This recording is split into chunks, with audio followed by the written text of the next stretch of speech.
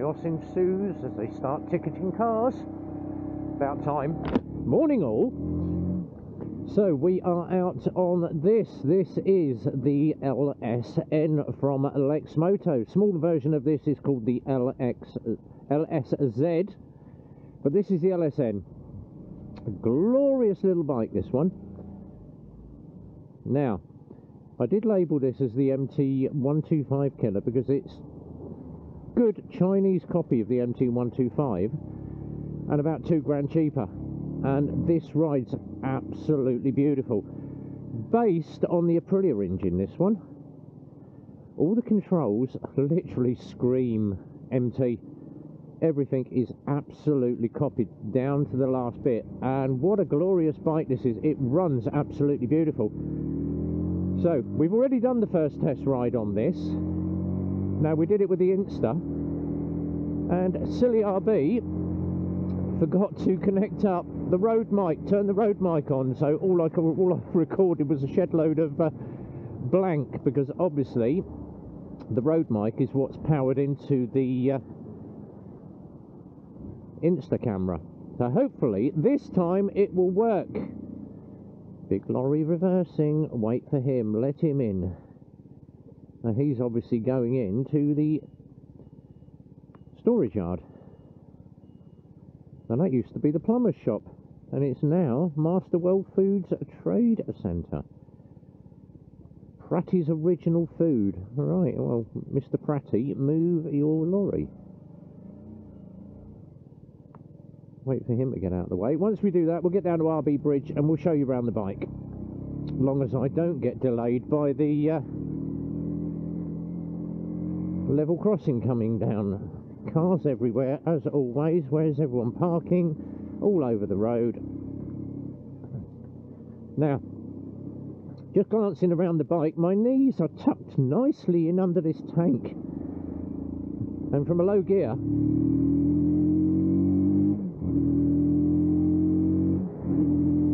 it's got a good exhaust sound to it. Really does sound good. Now, over speed bumps, gearing it down onto the back brake. I'd say it's mid to firm on suspension. Now once you get used to the clutch on these, the clutch is, till it starts wearing in, quite heavy. It feels like a big bike clutch when you actually pull it in. It's not like, ugh, takes one finger. You really need to get a good handful of clutch lever to pull it in, which is what I like. Don't like these really soft clutches that you get.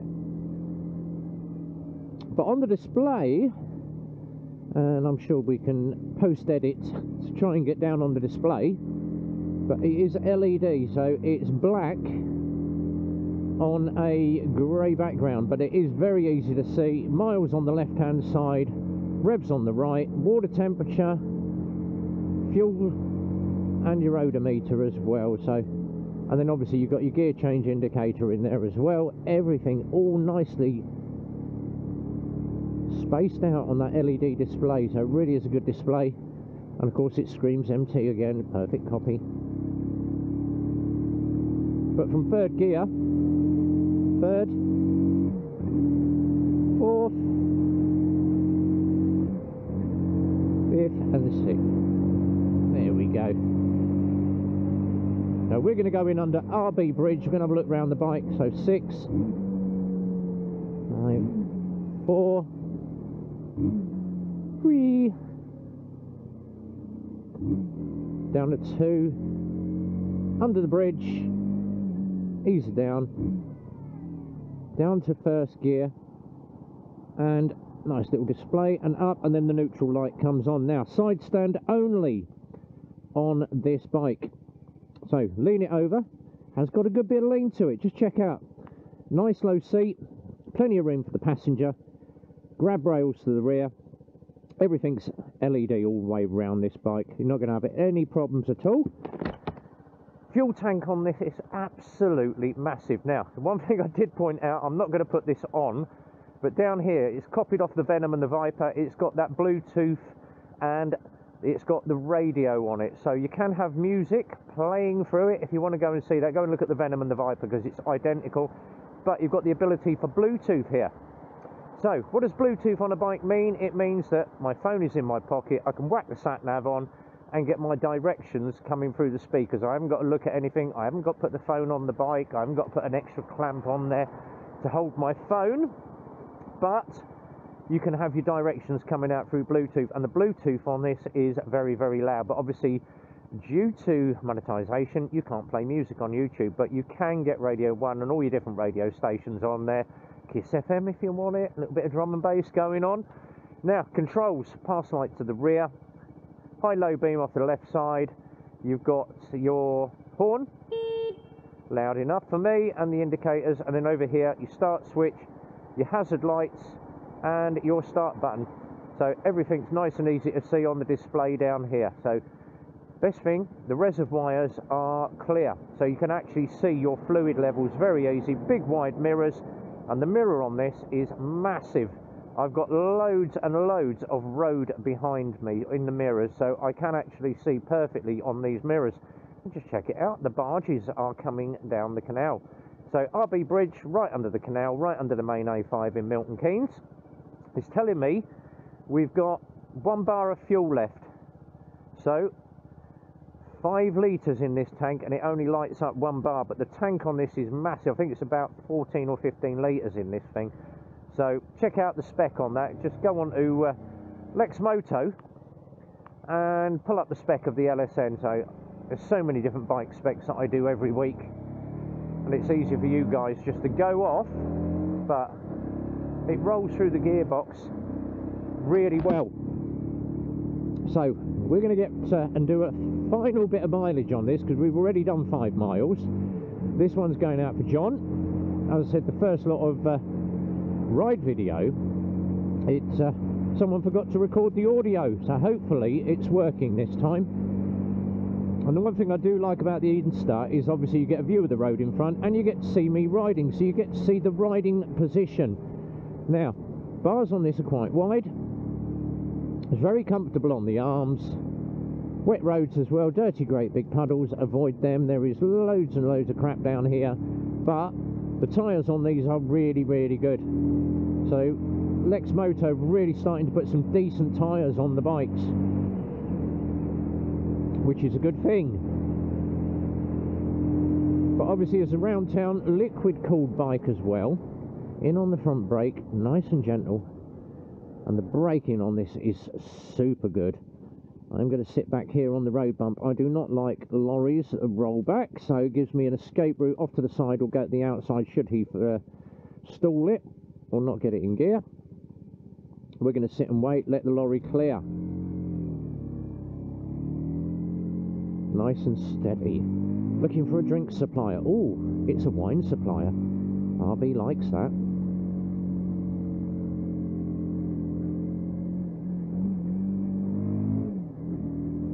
So there we go, up into 3rd gear. But the engine note off of this is really nice. It has got a decent presence through that stainless steel exhaust.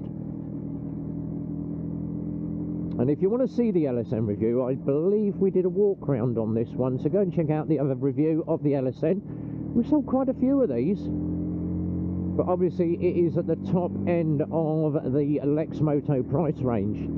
So most 17-year-olds don't want to spend a shed load of money on a bike, but this one is just super, super good. Now, everyone said yes, but you always praise the bikes, you never give the down points. This has 1 down point. Yes, it has. I have found it. Easy to service. The filter's on the right hand side, very easy to get to. Your water top up reservoir is right under the front grille, just to the, so as you're looking at the front of the bike, it's to the left hand side, or as you sat on the bike, it's at the right, just below that air intake. And it's very easy to get there, pop the top, and to check your coolant level. Now the filter's on the side, everything's very easy to get to. Spark plug, easy to maintain, you haven't got to take any panels off. You can get straight into that spark plug from the right hand side of the bike.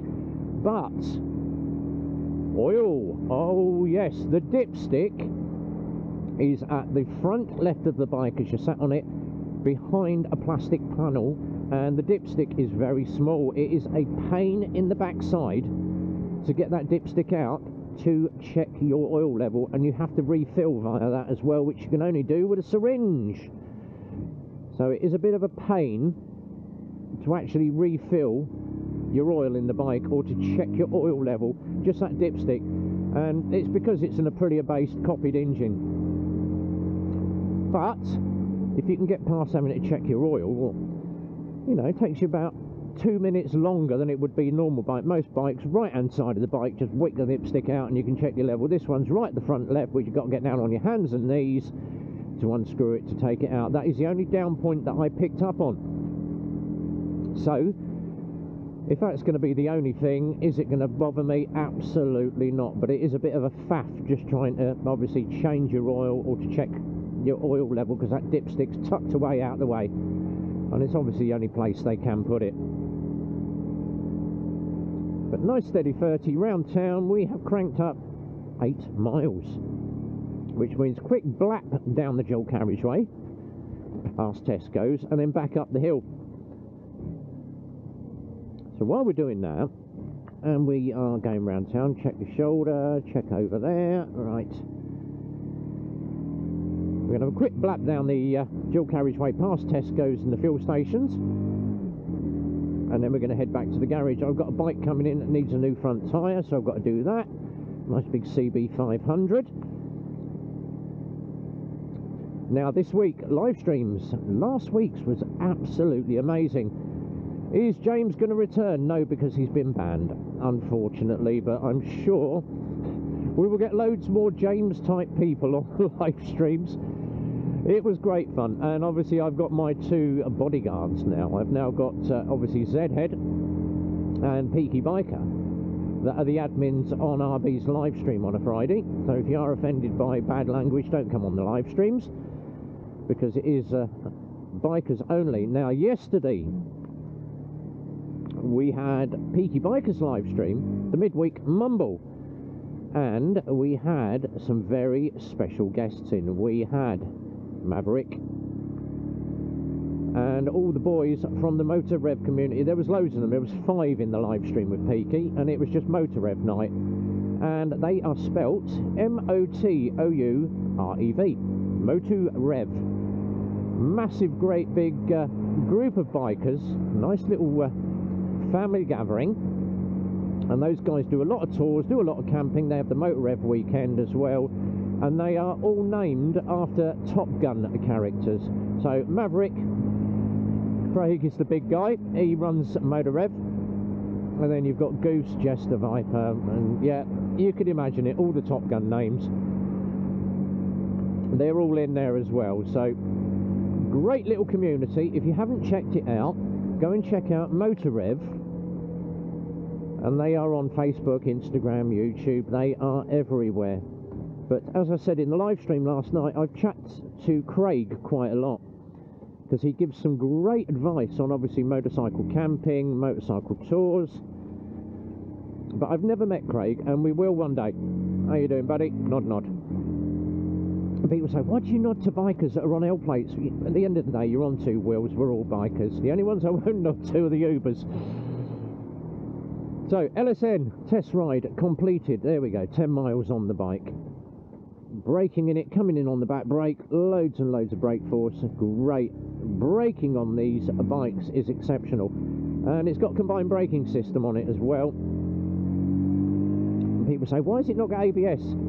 Believe it or not, combined braking system is actually cheaper to produce than an ABS braking system. That is why they put combined braking, and they had to have that to get through the Euro regs. And of course the new Euro 5.5 is on the way. Not yet though, so we're still on Euro 5, but the new Brussels convention have said, oh, we're going to tighten the emissions up, Euro 5.5. Great, so any new bike now is going to have to be Euro 5.5. I don't have to worry about that, because the Harley is probably about Euro 1, and it's loud, obnoxious, and drinks fuel, which is what I like. Let's kill the planet, as I say.